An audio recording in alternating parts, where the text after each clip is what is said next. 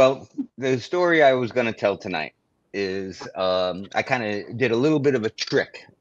So I asked, did you want Antarctica? Did you want cryptids? Did you want government conspiracy? I got one with all of that stuff in it.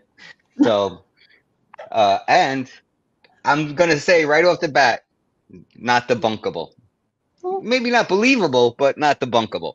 So there was a guy in the 1990s. He was a doctor. He was a lieutenant in the Navy, and he gets sent down to McMurdo Base down in Antarctica, which there's not a lot of people on Antarctica at any time. Usually, I don't know, somewhere around 4,000 people or so at a time. So it's not like there's just doctors everywhere. There's no hospitals, whatever.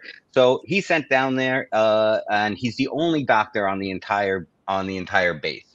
Um, so um, so he gets down there, and things are a little weird to him. He's going out on this base is soldiers and researchers, and again, he's the doctor, so he's going out with researchers who have military guys with them once in a while, things like that. But they're not allowed to go to certain places, and he thought, all right, something's wrong with these places. But come to find out, it's not. There's nothing environmentally wrong or anything like that. They're just the forbidden zone. He doesn't know why. He could see out there while they're driving that if they went right through there, it would be way quicker to get back to the base. But they're going like 5 miles doing triangles, 5 miles out of the way just to get around these forbidden zones. He could see that there's like while he was on one of his missions, he could see that there's a huge building out there miles away because it's pretty desolate and flat. You could see a long way.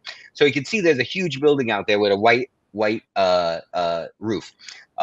But they're not allowed to go there. So anyway, he goes back to base, and he's on a tour, so it's months long. So while he's out there, he says to the guys, "Hey, how come we're not allowed to? How come we're not allowed to go out over here?" And they're like, "Shh." They don't want to talk about it. No one wants to talk about it. No one's friends. No one's being friendly. No, so he knows, hey, something's up, So shortly after, he's back at the base. And now all of a sudden, they bring in this soldier who's all ripped up inside, like deep cuts. And he's fixing him up, and he's like, hey, what happened to this guy? And, because they got him under anesthesia, the thing on his mouth. And they say, oh, he slipped on some rocks. And they're like, no way he slipped. And he's thinking, there's no way this guy slipped on some rocks. He has no rock debris inside of him. These are deep cuts. It looks like he got attacked by some kind of animal or something. So, so as the guy's coming out of the anesthesia, he stitches the guy up, whatever. And the guy's coming out of anesthesia, and he starts saying something. He's like, what is this guy saying? And he's saying, we thought they were dead. We woke them up. And so the doctor's like, what that guy's just saying? He goes, we let him loose. It was our fault. So now the soldier that's in the room starts saying, shut up to the guy on the table, and goes and gags him. And the doctor's like, yo, you're going to kill this guy. He's got an oxygen mask on. You can't be sticking something in his mouth while he's whatever. So they realize what kind of situation it is, and they put an M16 on the doctor, and they order him back to his barracks. So now he gets out of there. He's not going to fight with the soldiers over it. He's worried that they're going to kill this guy just because he's talking, but he doesn't know what he's talking about. That's all he said. So now he has to stay in his barracks until they fly this guy off site. Hopefully that's what happened to the guy. He just had an M16 on his head. He knows something's crazy going on. He got sent to his room. It's weird. So the CO of the base hears what happened and realizes that this guy's asking questions. Hey, this guy didn't get hurt by rocks or whatever. So the captain, the commanding officer of the base, and he tells the guy, look, you're too smart for your own good. We don't need guys like you. The last doctor was too smart. And he's like, what does that mean? The last doctor was too smart. So he knows he's got to shut up right now. He's dealing with a real tough guy, commanding officer, and he's a lieutenant. He's he can't, uh, go above his rank. So, so again, that's what the captain says to him. So he's like, I got to figure out what's going on here. So he's trying to buddy up with all the grunts and the researchers, but no one's having it. No one will tell him anything. So he's like, I'm going to do my own investigation. Now he was smart. While he's going to Antarctica, so he doesn't bring. You can't bring many stuff. It's like Survivor. What kind of stuff you bring? So he was smart enough to bring an Apple IIsi. Now, if you're into computers, we're going way back here. That thing's not even on. There's no internet down there for the Apple IIsi. The reason he brought it is he's playing Flight Simulator on it. That's his like pastime. He's got nothing to do down there. I don't know if you remember seeing the original Flight Simulator, how pixelated it was and things like that. Sure. But it was a fun game. It was one of the things, even though it was a game, it was very realistic. So anyway, he has this Apple IIsi there. So he started taking notes and things like that on the Apple IIsi. So that comes back into the story a little later. This guy's gathering some evidence, So so he gets sent out on a collection run with one of these researchers, and they're collecting samples. Like, he's the doctor, he's not doing anything. The researchers out there doing the stuff. And all of a sudden, the storm car stuff is coming in. He's like, "All right, we got to pack up and get out of here. We can't get caught in the storm." And so they pack up and they get in the truck and they're driving back. And all of a sudden, boom! They hit something. He's like, what was that? Ka-kunk. So they get out of, they think they hit a person. It's not like there's deer running around up there. There's not really many penguins, inland. It's not like there should be anything. It's pretty much desolate. So they get out, and he knows he hit something. So he's on one side of the truck. The other guy's on the other side of the truck. Um, and and all of a sudden, the researcher is like, "It's nothing. Get back in the truck. Get back in the truck." And he's like, "Okay," but he could see from under the truck these long, spindly legs, like 7 foot long. So it's like, what is that? Human looking? Not human looking. They looked like the legs from the creature in Cloverfield is how it was described. So long, dwindly legs. Maybe you could get up a picture of that. So so now he goes back to base. The guy won't talk about it. The researcher won't talk about it. He goes, white when he sees this thing, you know. Um, and he's like, I really gotta find out about these things. What's going on? So he befriends one of these grunts who's like tough guy, green beret, but sort of I don't want to say simple minded, but maybe on the autism spectrum a little bit. And he has this conscience and feels bad about what's going on. So the medical doctor is also trained in psychology. So this grunt guy starts faking injuries and sicknesses so he could go talk to the doctor. And in these sessions, he's telling the doctor what's going on. This is what's out there. They're typically about the size of Great Danes, and they're huge spider-like creatures with 6 to 7 foot long legs. Now, that's what they sort of look like. So I sent you this, which is the guy from the Dark Crystal. That's what it reminded me of when I was hearing the story. So typically these things are about Great Dane size, but they grow really fast. So, but that's all he knows. They're about Great Dane size. He doesn't know much else. So, so now again, some time's going on, and now they're bringing people in who are dying, and he has to. And so like they bring in, and they're telling him, hey, just say they died of hypothermia, died of hypothermia, died of hypothermia. So that's what he's writing down. He doesn't want to get in trouble. He doesn't want whatever, but they're all cut up.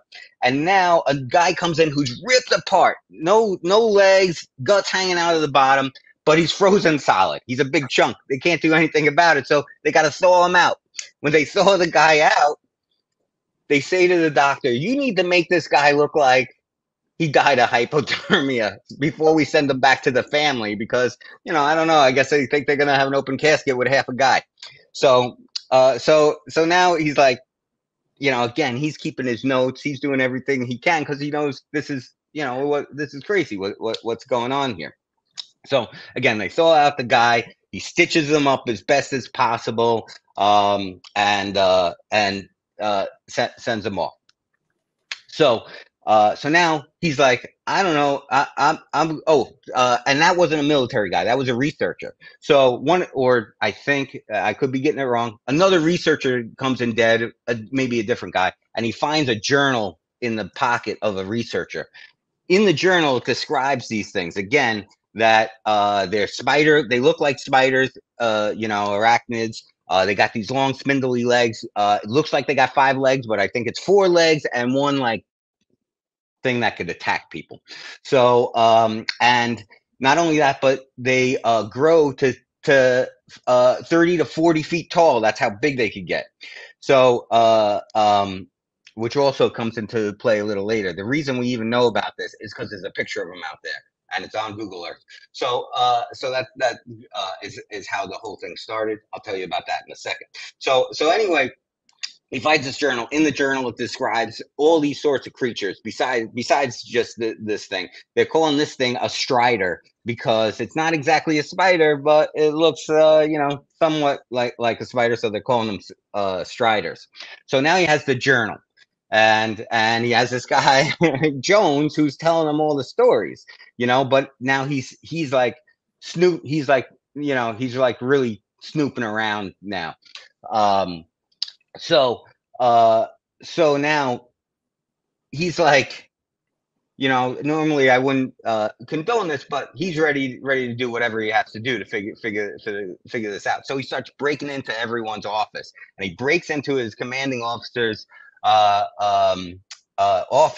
I don't know. He's you know, Antarctic Ocean's 11 here, and he breaks in. He gets all of these documents, and he's like taking pictures of them. He has some Polaroids, things like that, and the documents are talking about how they need extra supplies and ammo and a ton of ammo. And there's no reason you'd need ammo during the cold months there because there's nothing up there. What are you shooting? There's not even polar bears where they are, so there's nothing to shoot, and people are still coming in, ripped apart.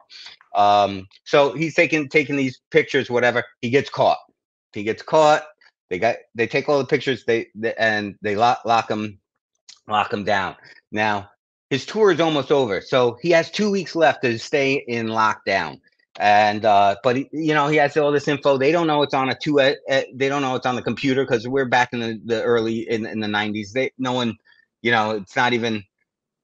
It would be easy to hide something, if you're not even on the internet or anything like that, especially if they think it's a video game. Who knows what they thought was going on back then with his Apple.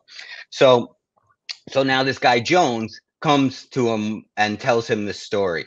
And he says, look, I know it's crazy. I told you about these striders. They could grow up to 40 feet long. Their stride is 40 feet. The footprints are 40 feet away from each other.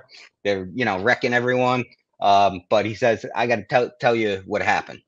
So Jones, I think his name was Cam Jones. Cam Jones says to the doctor, look, we just got called out and we had to go southwest. So now the doctor knows, they had to go to the forbidden zone. You don't want to get called out to the forbidden zone. And they get in this thing called the Dakar, I think it's called, which is like a military thing with a huge gun turret on it, really heavy military support. So him and his team, which is a large military team, go out there. So they get out there, and it is carnage out at that building I told you about that he's seen. People are ripped apart. It's like, Saving Private Ryan on the beach times 100. So they get inside there, and all of a sudden they see one of these striders, and it is eating a person. And they didn't realize it at first. So as soon as they get up to it, that strider turns around and wrecks one of these military guys, just kills him on the spot. So now they have to have this military fight with this thing. Finally, they kill this thing, and again, bodies laying everywhere. Now they were able to kill it. They were able to kill this thing. So now they have to go into the base.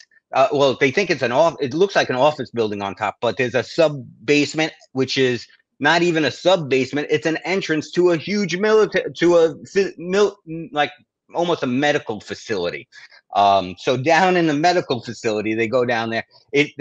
There are these things are loose down there, and so it takes 18 hours to clear the whole facility.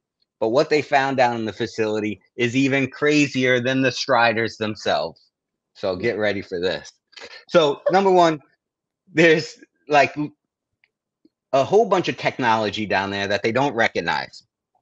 But one of the things he does recognize is there is like bullet trains down there, which, you know, could be run with magnets. He wasn't sure if it was magnets or what. And each one of these places is listed that it could get to all these major cities, New York, Paris, you know, the major cities all around the world, a lot going to China. And also, by the way, the names in this facility weren't American. It was all sorts of different names on, you know, on the doors that he noticed. So he didn't feel like this was any government's facility. He felt like it was a shared facility of different governments or above a government. He wasn't sure. Like an unknown language?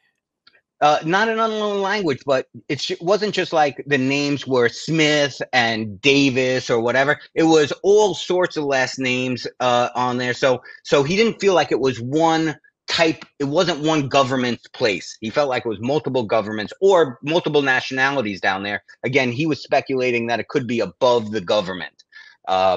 So, because again, there's technology down there. Where are these bullet trains going? What do they got these bullet trains for? Whatever. Now, also down there, they find all these tubes with some Striders. What's this crazy watchdog you got up there? Say again. The Strider. Oh, well, they cleared out the Striders. They killed all the Striders. Now, in this facility right now. So, and there was multiple. But again, these were like the size of the Great Dane Striders, which is typically what they get to, although they could grow really big. So they have some of these Striders in like glass tubes, you know, like what they had Luke Skywalker in, you know, in Return of the Jedi, no, it was in Empire. So they're like in these liquid containers. However, some of them are broken open, so they know that's how these guys got out, and you know, we're killing everyone, so they could see that some of them broken. However, there's one that's in a cage, and in the cage are multiple skeletons. Now, here's the worst part about it. Those skeletons are children's skeletons. So they're feeding these Striders children. So what Jones is saying is he thinks, now, no evidence here, this is just Jones's thoughts. He thinks that kids are getting kidnapped all around the world. They're getting shot through the bullet train, you know, down to Antarctica, being fed to these Striders. I don't know why. What for what reason? So again, so he tells them this whole story, which is unbelievable. The doctor's like, all right, this is crazy. I've seen some stuff, but I don't know. You know, I you know, what do I know? And so again, he's on his way out now. He's not even allowed out of his barracks or whatever. So the last day before he leaves, Jones comes in and wakes him up in the morning, like way in the morning, and he's like, "Oh, it's too early. Come see me later." And he goes and he like puts his hand over his mouth and drops something on his chest. He drops a 2-foot piece of the leg of one of these things. So now, you know, just to prove it a little more to the doctor or whatever. So now the doctor gets shipped home. And he had all this evidence or whatever, but he got court-martialed. He didn't want to say anything or whatever. But he has a kid and tells his kid all about the stories as the kid is growing up. So the kid now is on Reddit or 4chan or who knows, one of these crazy sites, and they're doing Google searches on Google Earth of weird stuff that they found on Google Earth. Now, I don't know if you could pull them up because I texted it to you and Jen right now, so I don't know if they could be pulled up on here. But I texted you 2 pictures. One is a picture of the Strider. Well, hold on. Jen, can you? Yeah. I'm able. Oh yeah, there's the. There's the image. Oh, there's the image. All right, I got to get these images in there.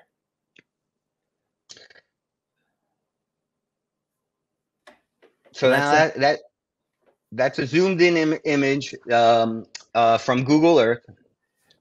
So what So happened I was, know it looks like it's out of focus to you guys, but that's how the image is. It's out of focus. right. So that gets put on there. Hey, what is this? So that gets, has nothing to do with the doctor Well, or anything like that. what's the other photo? I'll get to that in 1 second. Okay. So again, this kid is just on 2021 now. Now we're in just COVID times here. This happened. This was posted February 2021, Valentine's Day. So all that's is posted is that picture, and the doctor's son gets on and goes, I know what this is because my father was this doctor, and now he tells the whole story of his father who dealt with these things. He goes, I know what these things are, and he tells the whole story. Now no one believes him online.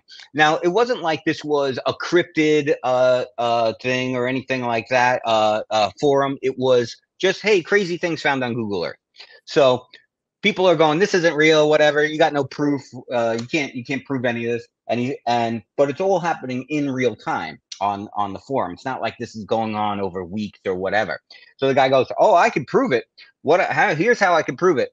I'm not going to tell you his name and I'm going to black it out, but I got a plaque that they gave my dad while he was in Antarctica. You guys could look it up. I got a clock that they gave to him for his time served there. And I got so anyway, he puts those up, which I think is the other picture Jen was just holding up there. So there's the picture of the clock and the plaque, and those are easily to verify that those are actual patches or whatever. But it definitely shows that he had something, and he said, please do a Google search. You'll see that you reverse search. You'll see these are my pictures. I just took this picture. You're not gonna be able to find that this is pulled off the internet again, because it's only 2021. It's not like people didn't know how to do a Google reverse search by then. And then he goes, not only that, but my dad still has that computer. So he goes in and he grabs it and he goes like, give me some time. And he goes and he finds the actual computer. So now he has the computer, and he's like, here, I want to get the data off this computer, but I can't find the keyboard. It's an Apple II sitting in his garage for 40 years here. So now he's telling people, look, I'll do everything I can. I'll get you the information. I'm gonna have to enlist some professional help to get this stuff off these hard drives, but I'll get the information for you. So he's cooperating. He's saying, I want this story out there. And then unfortunately that was his last post. So did someone come and shut him up? We don't know, but we do know a few things that I think are very well done if it's a hoax. Because how do you in real time, how do you pull up those plaques? And again, could he have just pulled those off the internet really quickly? Well, he says do a reverse Google search. Everyone knows how to do that. So so it lends some credibility to it. So again, we got government cover up, we got cryptids, we got Antarctica, we got it all. Now that's not the only cryptid that's in Antarctica. I mean, also the Russians have had an underwater cryptid called U-46, I think that's down there. Wait, We'll get into you're that another segueing into time. a news story? I'm just trying to say there's a lot more going on in Antarctica. No news story. That's not the. I just want to give you a teaser that there's more going on in Antarctica than we know about. And even though you hate cryptids, there are cryptids that we can't find, like Bigfoot and Jersey Devil. But when there's a cryptid that's somewhere where we don't have a lot of people, who's to say that isn't a natural being down there? Who's to say we didn't have an apex predator frozen in the ice that could get unfrozen? I'm just saying, stranger things have happened. All right. There he goes. Story time with Gino. That was a crazy one. You asked for it. Yeah. Loved it.